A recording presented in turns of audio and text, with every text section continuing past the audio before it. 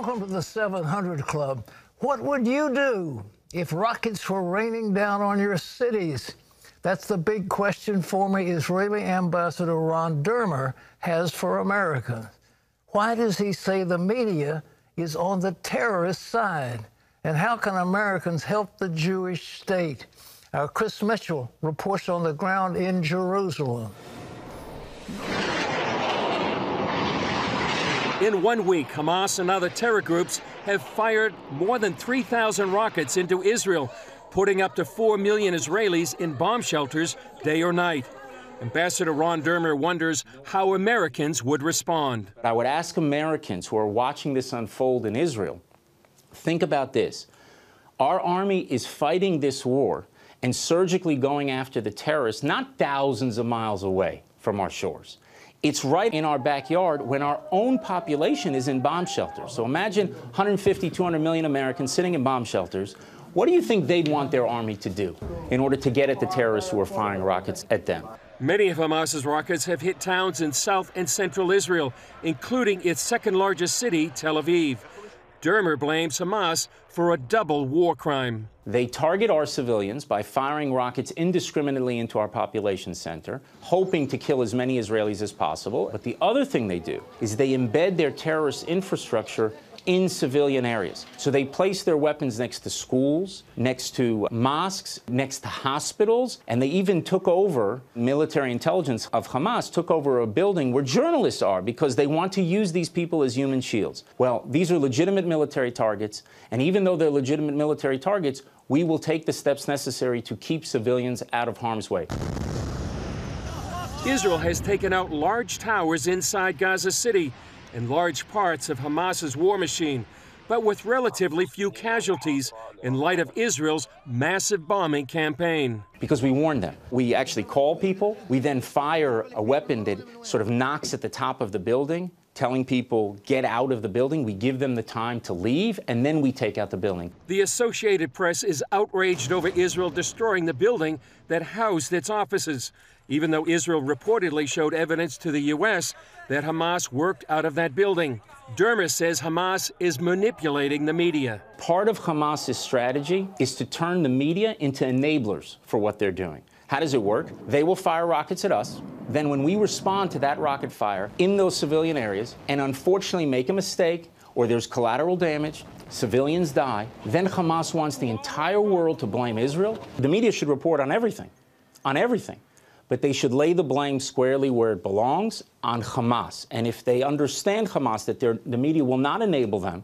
Dermer says Hamas's strategy is to confuse the situation. They want to say both sides are at fault. Both sides are not at fault. On one side, you have a democracy called Israel that values human life, the lives of our own citizens, and also the lives of our enemy civilians, those who they are using as human shields. On the other side, you have a terror organization that glorifies death, that is trying to kill as many Israelis as possible and doesn't care about their own people. They actually will use them in their propaganda wars.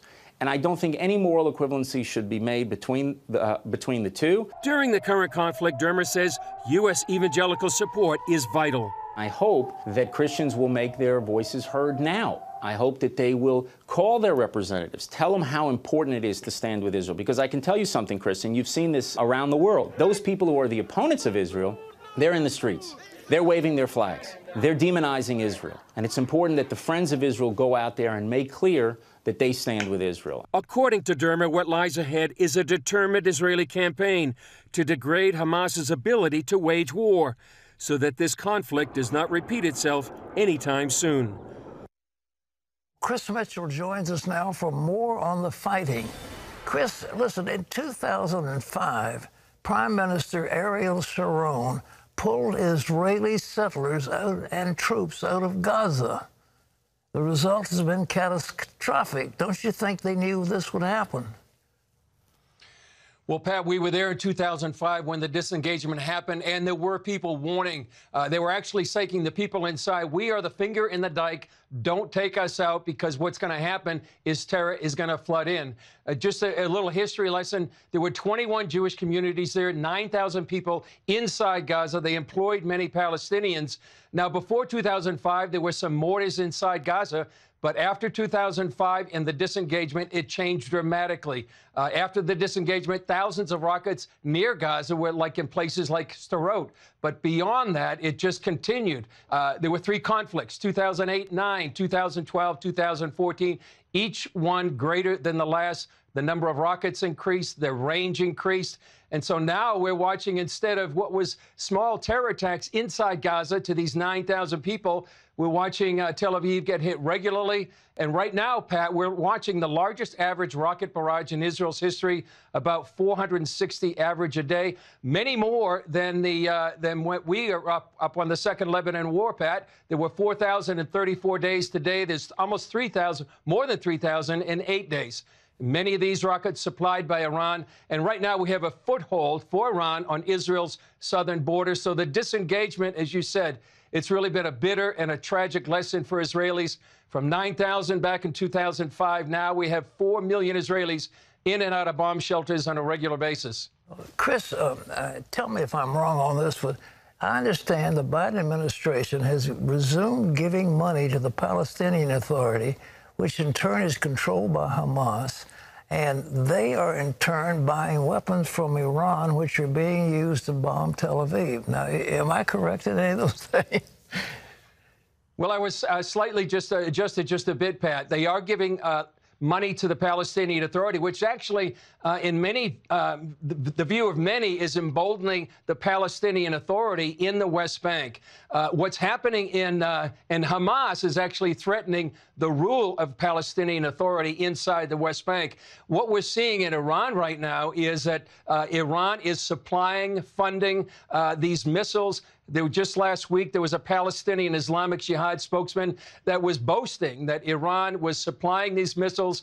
They're not only supplying these missiles, but they're giving them technology to build these missiles. So now Hamas can manufacture their own missiles. That's exactly what Israel's trying to do now, is degrade the ability of Hamas to manufacture these weapons and shoot them indiscriminately into Israel.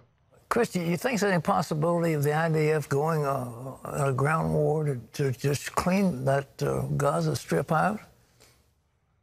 Well, Pat, you know, in normal circumstances, you would think that was exactly what Israel should do.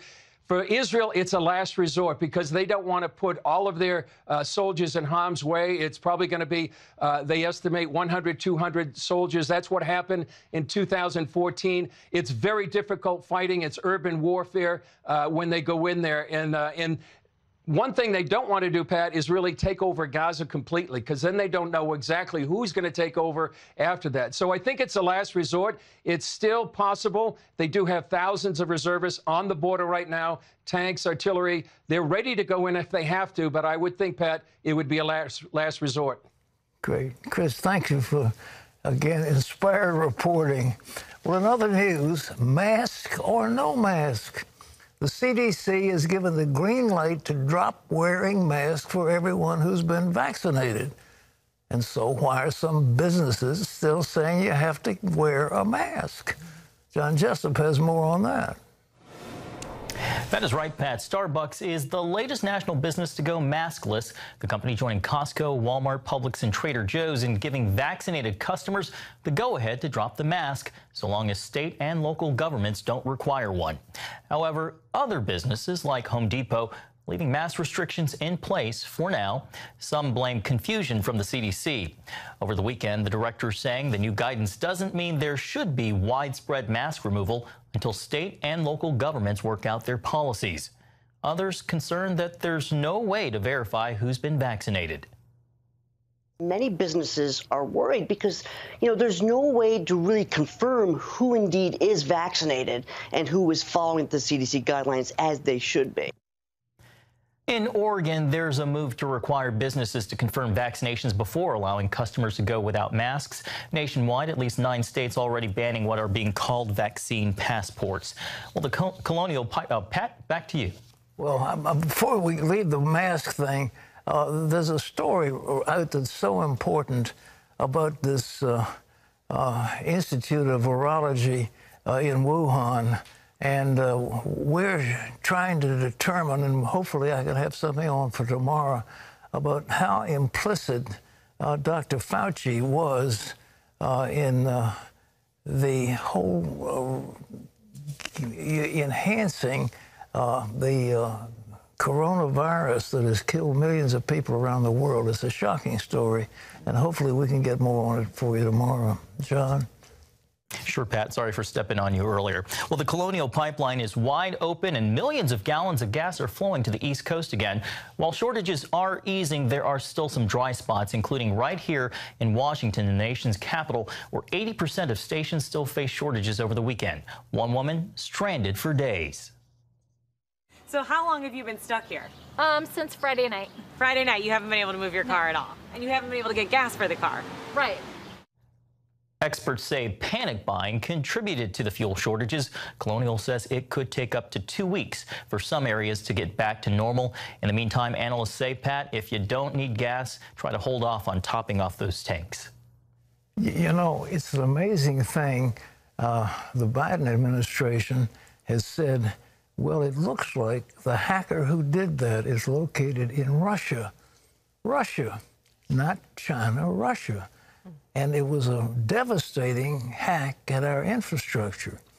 But the amazing thing is to think that Putin let somebody in his domain run a hack of that magnitude without his knowledge is just nonsense. We don't think the Russians were implicated. Well, yes, they were. And this is just a warm-up.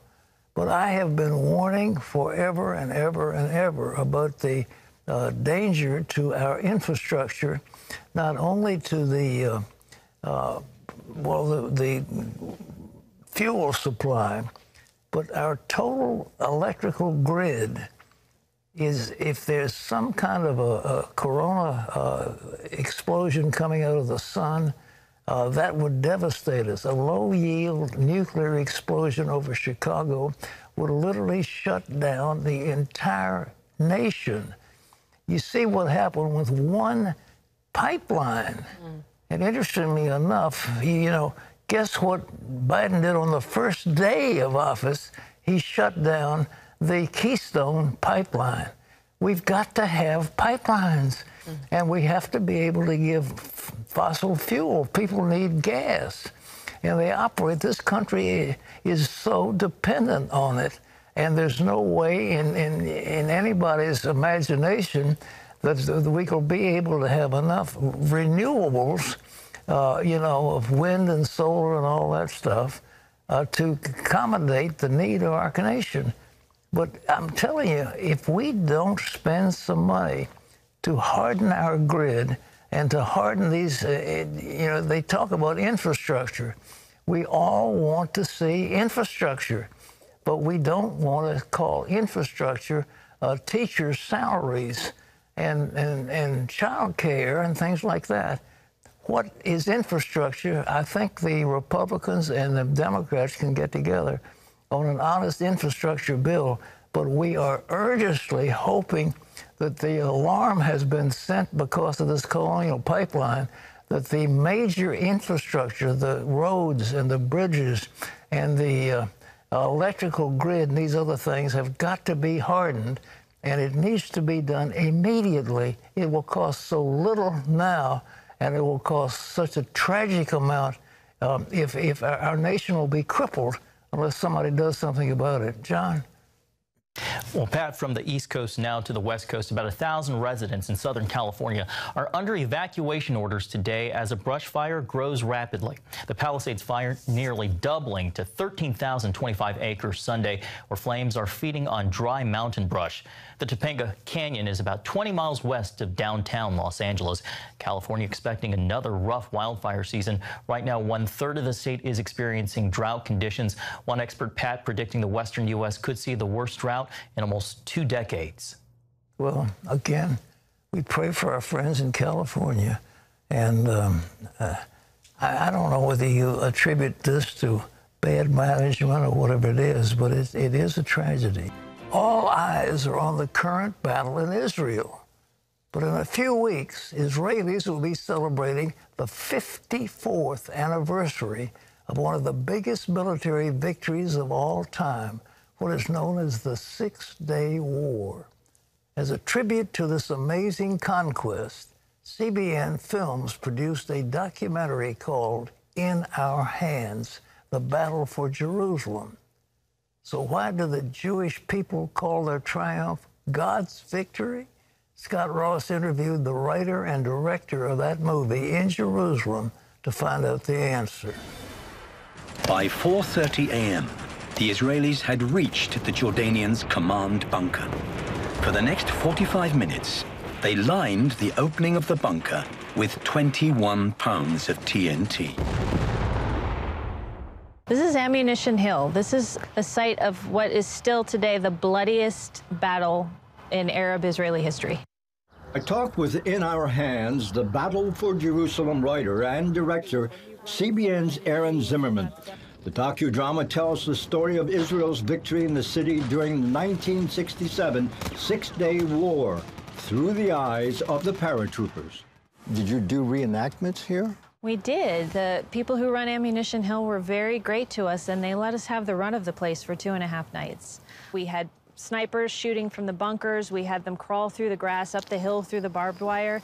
They even showed us the original bunker. The battle kind of ended when the Israelis got to the top of the hill, and they found the Jordanian command bunker. And they took 21 pounds of TNT and blew that sucker into next week.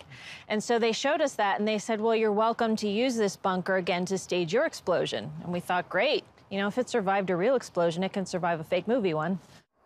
Based entirely on facts, the film includes dramatizations of important scenes like Commander Motogor talking to troops on the Mount of Olives. We are sitting on a ridge overlooking the old city, and soon we shall enter it.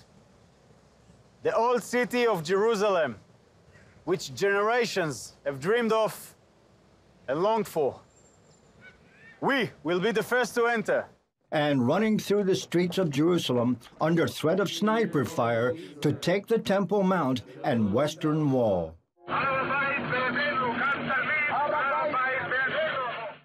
We had done another docudrama, The Hope, about the beginning of Israel, and we thought, what's the next chapter in that story? And we went to 67, and it's such a great story, and we thought, well, let's not do a dry documentary. Let's get to know some of the men who actually lived it. And digging into all the background, historical data, etc., that must have been an enormous undertaking.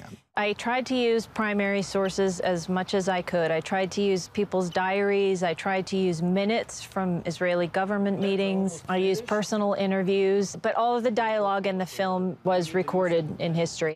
As a result of the war, Israel tripled in size, beating the combined armies of Syria, Egypt, and Jordan to win the Golan Heights, the Sinai Desert, and Judea and Samaria, and reuniting beloved Jerusalem. To cover the whole war would take too much time. So we narrowed it down to the Battle of Jerusalem, and then we narrowed it down further to one group of men, the 55th Paratrooper Brigade. And I really liked them because they weren't regular Army. They were the reservists. They were a little bit older. They were the husbands and the fathers and the businessmen. And they were the guys that ended up going into Jerusalem. We shouldn't wait for that to change. Let's go. Step on it, Bensu. I mean, these actors are very realistic. Oh, they're great, yeah. Did it have an effect on the actors themselves? Because it's more than just history. This is in many cases, their fathers, their grandfathers. They're depicting this. How did they respond to that?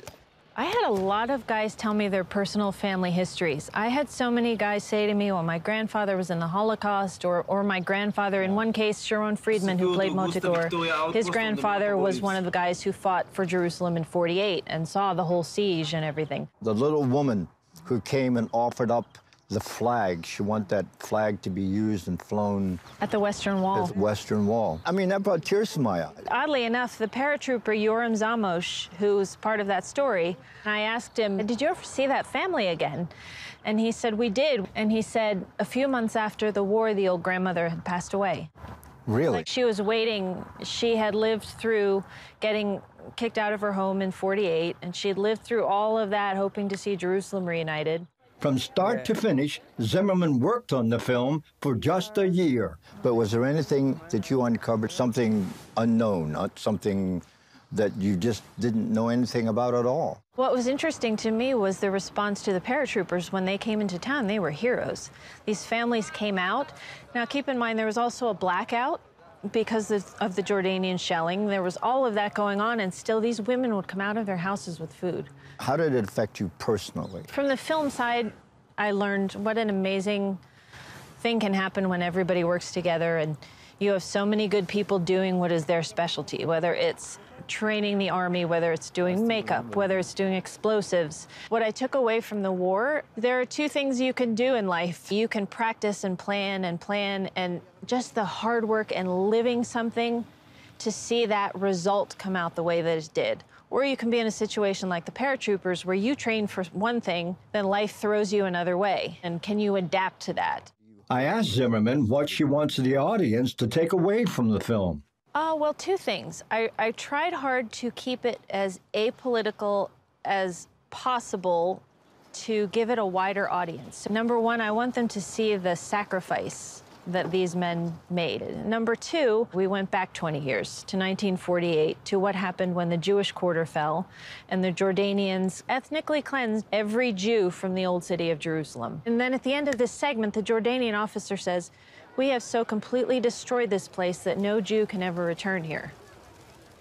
So then we fast forward 19 years and show how they did. And what will Israelis think of the film? I hope it will be good. I want people to take away a pride in their heritage. And after all the bloodletting and everything else that's occurred here historically, there's no way that Israel Jews are going to give up this city. No, I don't think so. I mean, Moshe Dayan said it when he got to the Western Wall. We've come to the city never to depart from it again. Scott Ross at Ammunition Hill in Jerusalem. You know, I interviewed Yitzhak Rabin, who was the general in charge of the people who took over that time. It was a marvelous interview. I think it's something that'll live in my memory forever. Wendy? Yeah, this is so well acted. I love it. In Our Hands. If you have had the chance to see In Our Hands during its theatrical run, you weren't alone. It was actually one of Fathom Events' biggest box office smashes ever. As many theaters are still closed, we want to send this incredible docudrama right to you for your gift of any dollar amount. We will send you a DVD copy of In Our Hands, The Battle for Jerusalem. You got a little sneak peek of it just now. And not only that, but you'll also get instant streaming access in stunning 4K video. So just go to cbn.com/inourhands, or you can call us 1-800-700-7000. But I was so impressed. Aaron Zimmerman did amazing. A game changer. That's what Heather Lewis calls it. After 6 months of pain, she was healed in an instant.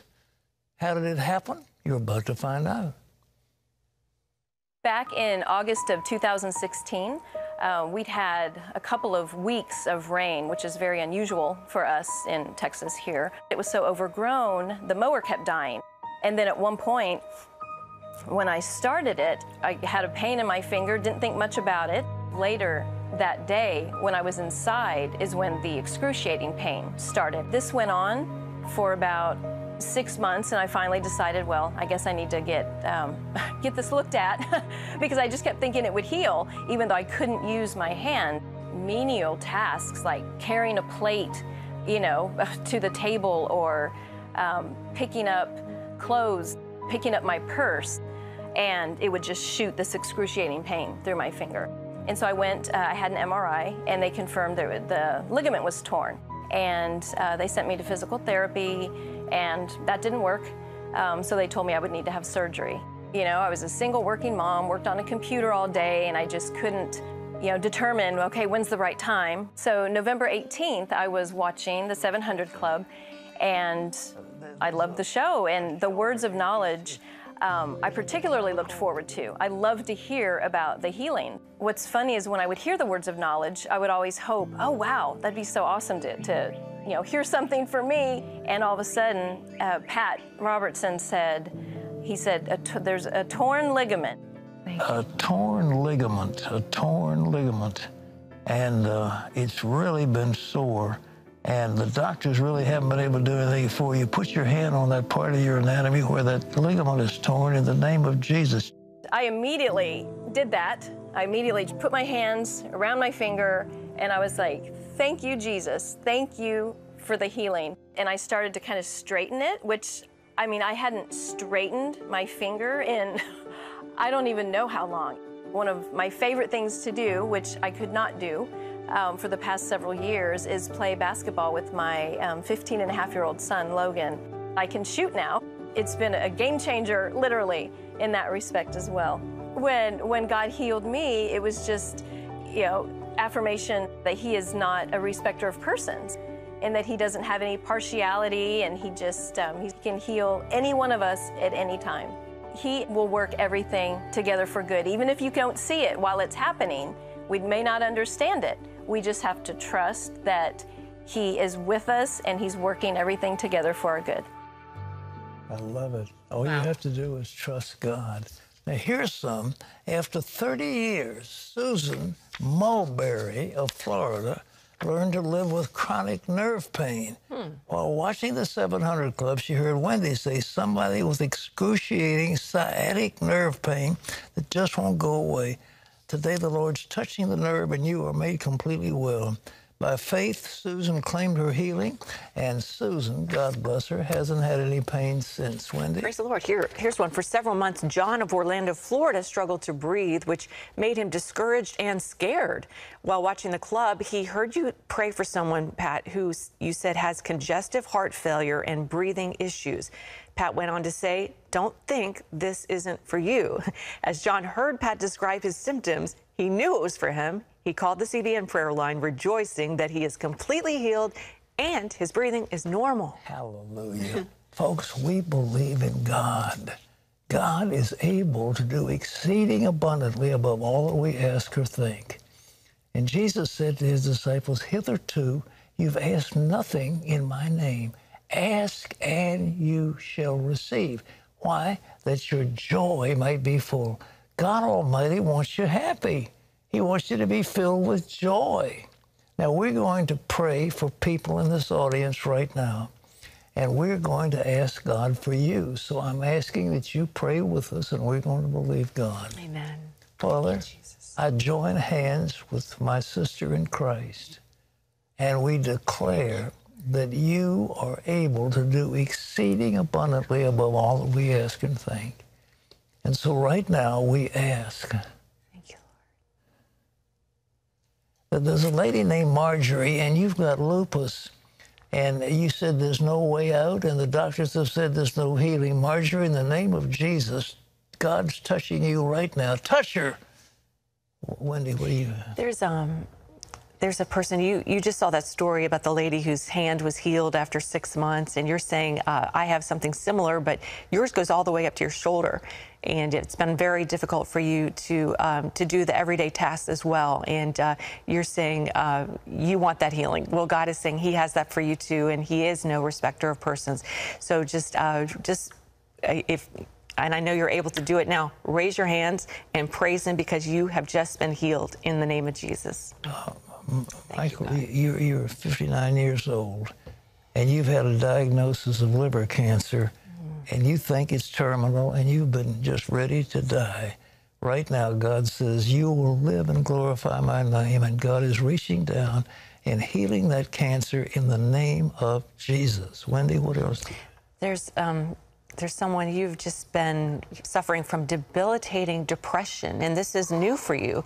You haven't struggled with this before, and you're sort of like, what is this? Well, God is delivering you today. Put on praise music, start worshiping, and change the atmosphere in your home, and that's how you're going to get deliverance in Jesus' name.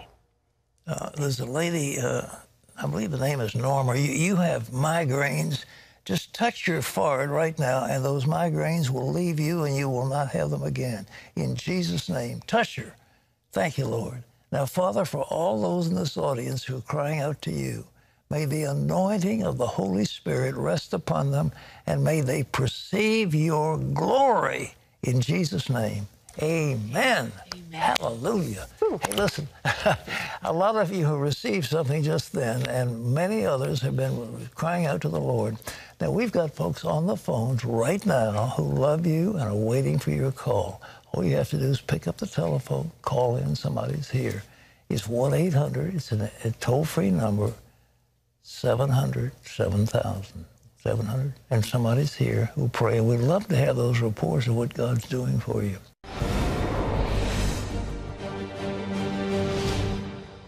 Welcome back to Washington for the CBN News Break.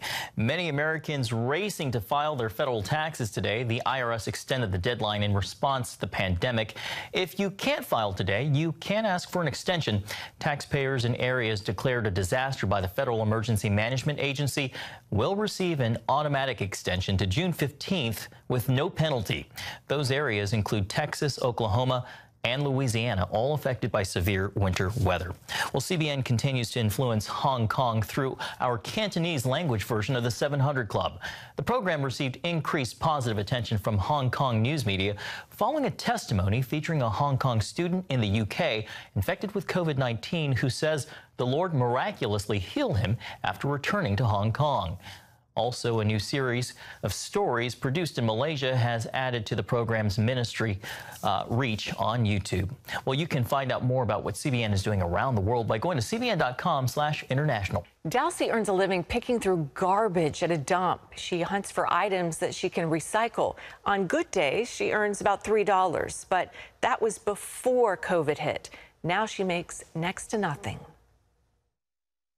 Here on a garbage dump site in the Philippines, Dalsey spends 7 days a week scavenging for items she can recycle.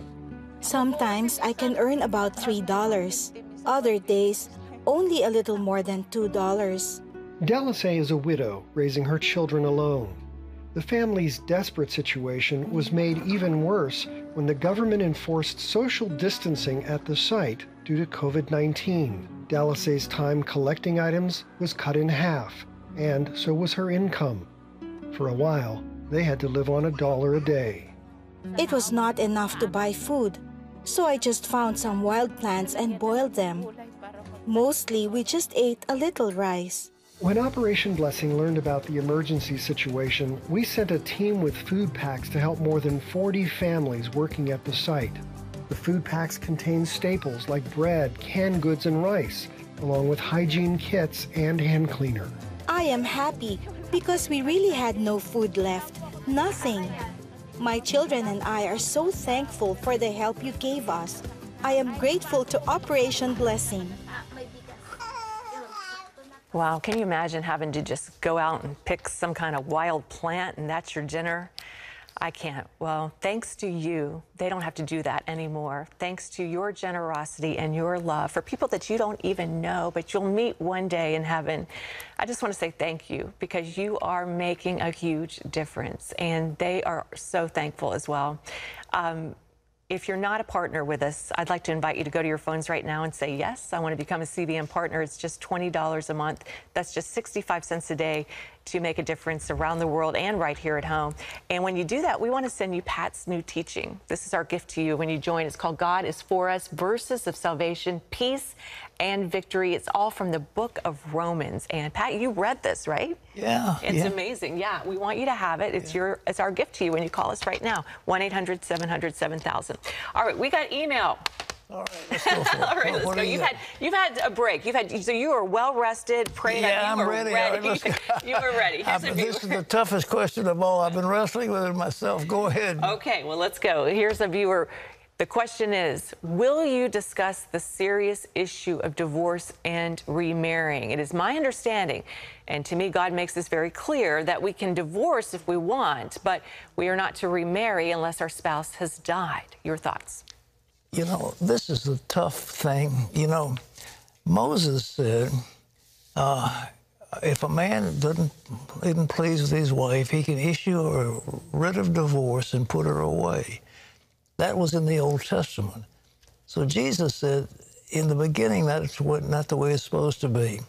In the beginning, God made the male and female, And for this cause a man shall leave his mother and father and be cleaved unto his wife, and the twain shall be one flesh. What God has joined together, let not man put asunder. And he said, except for the cause of unfaithfulness. And then the Apostle Paul said, well, if the unbeliever wants to leave a marriage, then the believer is not bound. That's called the Pauline privilege. So you're asking me, the Bible, in Malachi, the Bible says God hates putting away, hates divorce. God hates it. And yet at the same time, there are irreconcilable differences. And so you're asking me this question, what about divorce? Well, divorce is, well, God doesn't like it, but it's permissible. And then if you get married under those circumstances, the Bible talks about it being adultery. Now, I have come up with something that you can blame me for it, but I think it's true that it would be called the Pauline privilege, that if a spouse makes it impossible to live with them, that the brother or sister should be free. I don't think that marriage should be a bondage where people are in slavery to an impossible situation. You remember that scripture that says it's better to be in the corner of the house than in a big house with a quarreling woman. And, you know, I just think, you know, that with today's world, there's so many divorces. And I think the church, as such, God gave us the privilege of binding and loosing. That meant we can put regulations on people and we can take regulations off of people. And I think the church as a whole should meet together and deal with this whole matter of divorce and remarriage because it is so prevalent. So the question you asked me is, can you get a divorce? Yes. If you remarry, is it adultery? According to the scripture, yes, unless you have those other exceptions, all right? Amen. Good word. Here's Matthew. Should a Christian be involved in mentoring? Does the Bible say anything about mentorship? Well, you know, Elijah had a servant who went with him, and there's nothing wrong with having a pupil or a disciple who follows you. The Apostle Paul had people who went with him and learned about things. There's nothing wrong with that. Mentoring is a good thing. Yeah, I'm mentoring a young lady right now from Regent University. Good. Although I think she's actually mentoring me. Yeah. So I'm not sure how. I don't know who the mentor is or the mentoree. Right. We're mentoring each other for sure. Vanessa, you know who you are. All right. Daniel says, I am a Christian man who has been following Jesus for the last 30 years, but I don't feel comfortable with our new pastor. He's behaving very strange, especially towards some of the men. He has given them his personal mobile number in case they want to party at his house. I even heard one member of our church say that he tried to kiss him. I cannot accept this behavior, but I don't know how to deal with it. Can I contact another church for help? Well, you know what it says, if you see a brother overtaking, go with somebody else to him and deal with him. It looks as if that pastor is a homosexual, and that's what you're dealing with, and so you're not comfortable in that environment. You certainly are free to go move to some other church, but if you want to see, can I redeem him, well, then you go in a spirit of humility and say, brother, here's the way it is, and we'd like to pray with you, and would you apply it? And then if the Bible says if he won't receive what you say, then treat him like an unbeliever. Okay, that's what the Bible says. All right. Good advice. Here's Helen. She says, we've all heard the concept, use it or lose it. Does this also apply to spiritual development? Good question. Well, it absolutely does. I mean, you know, whatever you've got, whatever muscle you don't use, and if you don't read the Word, if you don't pray, you get hardened in your heart. So, yes, of course, you lose that sensitivity to the Lord unless you exercise whatever you've got, all right? All right. Here's Sandy. She says, do Christians need to obey Old Testament law? Well, if you read the Apostle Paul and the words of Jesus as well, Jesus said you're not under the dietary laws. Paul said there's only one law, and it's the law of love, and otherwise you're free from the law. So we're not under the law. The law was for the Jews at that point of time. We're under grace. And the grace of the Lord Jesus Christ, and Paul wrote to the Galatians and said, who's bewitched you? Do you see miracles among you from the hearing of faith or the work of the law? Well, you get your miracles through faith. And we live in a world of faith, and we're in a new generation, a new covenant, not the old covenant. Should we still read the Old Testament, though, and glean from it? I read it because it is so rich, and you learn so many things. I learned more from the mistakes of these other people. But you read about what happened to David. You want to know, how does God deal with humanity? And, of course, you read in the Old Testament how God deals with humanity. It's rich, and I love it. I love the Old Testament. I do too. I love them both. But you say, are we supposed to be under the law that's written in the Old Testament? And the answer is no. Are we supposed to learn from these principles that are in there? Of course. All right. Amen. Amen. Good stuff. Okay. I think your time off has paid dividends. I try to learn a few things up in the mountain. Darlena was looking to be rescued. Philip, he was fleeing from abuse, and when they got together, their marriage imploded. How were they able to mend it after a blood-curdling scream? You're about to find out. My grandfather was an alcoholic, and he would start drinking every night around quitting time and inevitably pick a fight with somebody before dinner was over. It escalated way beyond physical altercations. Frequently, there would be guns brought out in the picture, and there was many times that we were all held at gunpoint. My dad was a very hard-working, blue-collar guy, and he would push and drive himself so hard. And then when he would come home, he would start to drink and get angry, and when he got angry, somebody always got hurt. When Philip and Darlena Fields first met in graduate school, they had no idea how similar their backgrounds were. Because of their unstable childhoods, both Philip and Darlena responded to the gospel when they heard it as young people. When I walked into this little country church for the first time in my life, I felt that safety. You know, there was something present in the atmosphere that wasn't present in my home, love. But then when they said, hey, this is all about this man, Jesus, I was hooked.